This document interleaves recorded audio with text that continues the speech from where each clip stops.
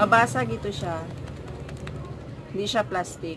So, condiment ito. Bali, sinadya ko siya na bilhin kasi gusto ko siya lagyan ng mga like coffee powder, milk.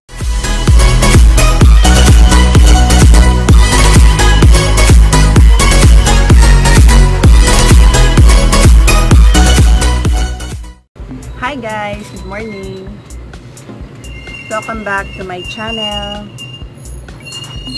So, today's video, ipapakita ko sa inyo ang mga nabili ko sa Lucky Pesos Trading. So, by the way guys, excuse me.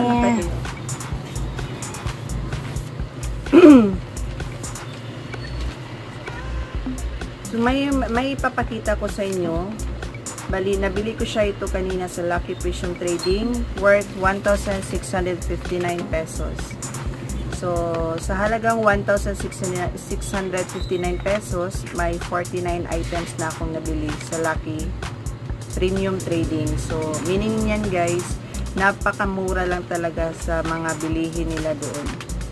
So, the same lang ito sa mga malls. Meron din ito mga benta sa mga malls. Pero kung sa halagang 1,659 pesos sa mga malls, hindi siya aabot ng 49 items kasi medyo may kamahalan ang presyo sa mga malls. So, doon ako bumibili guys. Maraming mga taong bumibili doon ng mga kagamitan sa mga kusina, sa sala, lahat gamit sa mga bahay. So, pwede kayo bumili doon. So, ito na nga siya. Ipapakita ko na sa inyo ang lahat ng mga nabili ko sa premium. So, bali 1,659 pesos, 49 items na po siya. So, diba?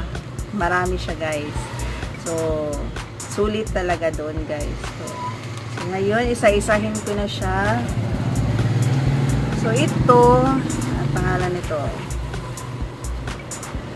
Lagayan ito ng mga hot surface guys. So, sinadya ko talaga siya na bilhin to kasi gusto ko pagkakain na kami tapos yung sinaing ng anak ko sa rice cooker. So, dito ko siya ilagay. Sinadya ko din siya kasi yung nabili namin na dining set guys, dining table is laminated siya. So, once na laminated yung mga nabili nyong gamit, iwasan nyo talaga sa mga mainit na surface or mainit kasi maglulubo siya or magbababo siya yung ano. So meaning matatanggal na yung ano, laminated niya na nilagay doon sa ito guys.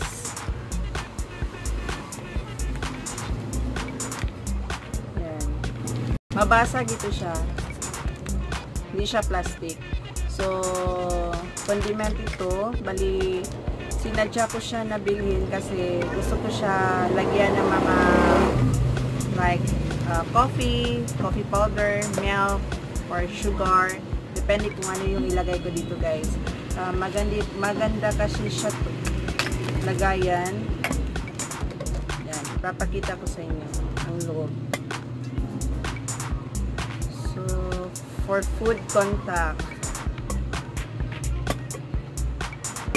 Tapos may ano, small spoon. So, pwede nyo siya ilagay dito yung mga ano guys, yung mga sugar. Pwede din sa mga, oy, si Miming, oy, Diyos ko, Mimeng, siyan ka lang Mimeng. Gusto din niya mag-vlog si Mimeng. So, wait ha, i-fix ko lang yung camera ko guys. So, yan. Maganda siya. Smooth. Madali lang siya mano guys. So, magaan lang din siya. Mababasag. Ganda din ng kulay. So, ito, nabili ko siya 190 pesos. Makita, 190 pesos. Tatlo na siya, pero durable. Tapos, Tada! May nabili din ako na dishwashing liquid. So, mura lang din siya doon. Nabili ko siya 25 pesos. Okay, gagamitin namin doon sa taas, guys.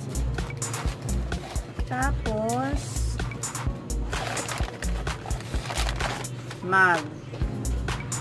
Ito, simple lang siya na mugs kasi mahilig sila mag-coffee. So, pumili ako ng 6 na ganito. Yung mga ano kasi ng husband ko, minsan kasi pumapasyal sila sa bahay, nagko-coffee. So, pumili ako ng 6 lang. So, mura lang din siya. Nabili ko siya 35 pesos, guys. Yan, 35 pesos. So, 6 na siya.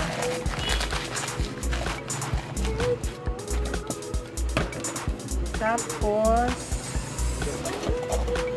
bumili din ako ng baso. Yan. So, hindi siya babasaging baso. Maganda siya na baso, guys. Ayan. Mura lang din siya, tag 20 pesos. Maganda siya. Hindi siya mabasag. So, may iba-iba siyang kulay. May green. Ayan, maganda siya.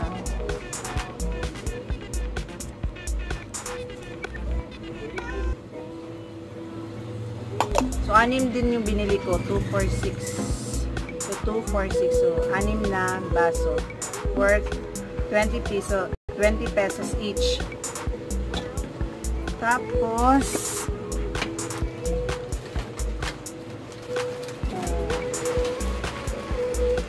ito, set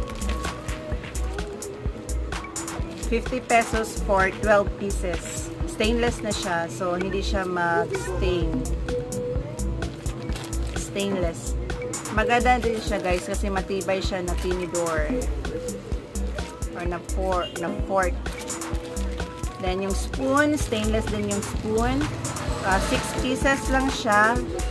6 pieces worth 32 pesos. Diba? Worth na siya, guys. Worth it talaga. Maganda siya na kutsara, guys. Yan. Stainless. So, hindi siya mag-stain.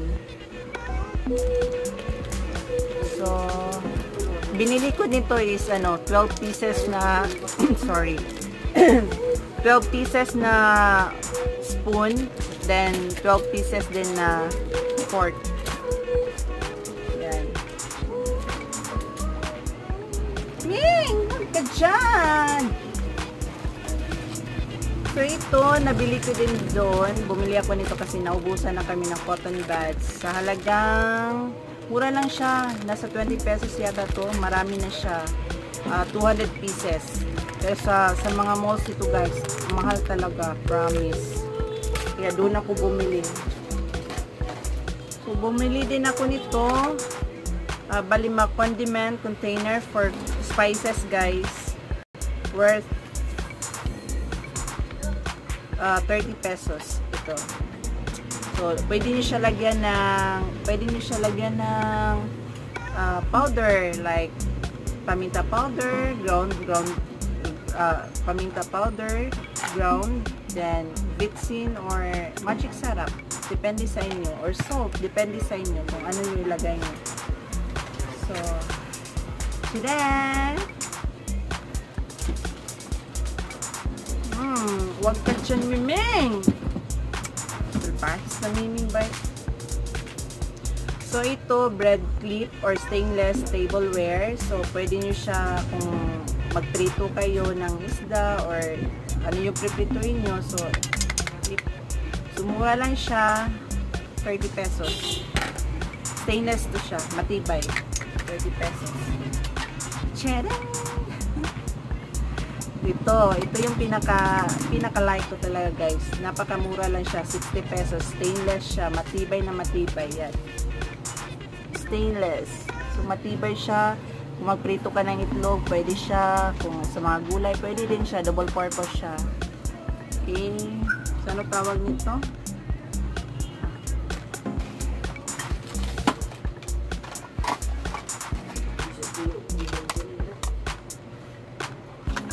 So guys,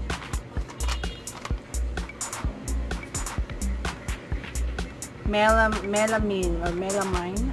Ano ba pagbasa? Melamine or melamine. So, bumili ako nito ng 6. So, sa halagang 15 pesos lang siya, guys. Napakamura, matibay na matibay siya. Maganda siya, guys. Yan, 15 pesos. Maganda yung style, design niya. Napakamura lang din, 15 pesos. Kung bibili ka nito sa mga malls, guys, nasa ano na to? Nasa mga 30 plus. 30 or 50, depende. Maganda yung ano niya, texture. Yung basta maganda siya. Then, yung design niya maganda din. So, nabili ko siya sa 15 pesos. 6. Ito, bumili ako nito ng 4. Maliit na bowl. Sa halagang 15 pesos din siya. 15. Yan. So, maganda talaga siya, guys. Maganda yung ano niya. Texture. Maganda.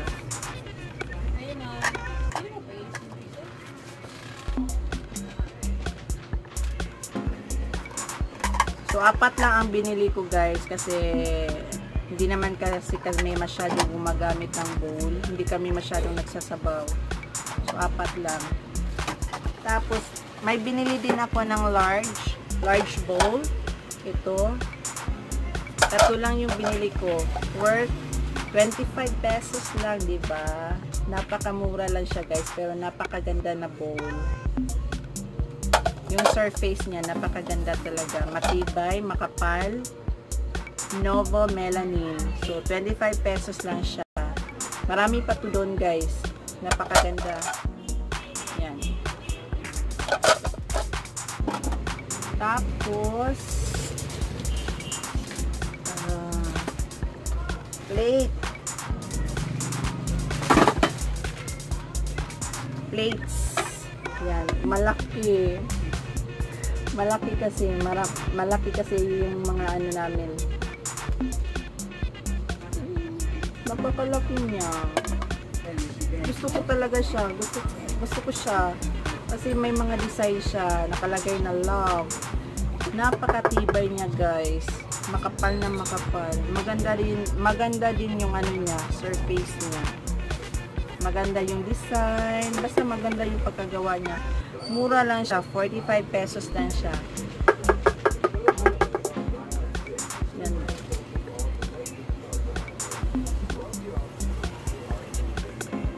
$45 pesos. Ito yung design. Bali, 4 na design yung binili ko. Tatlo siya. Ito na design. Tapos ito 45 pesos din.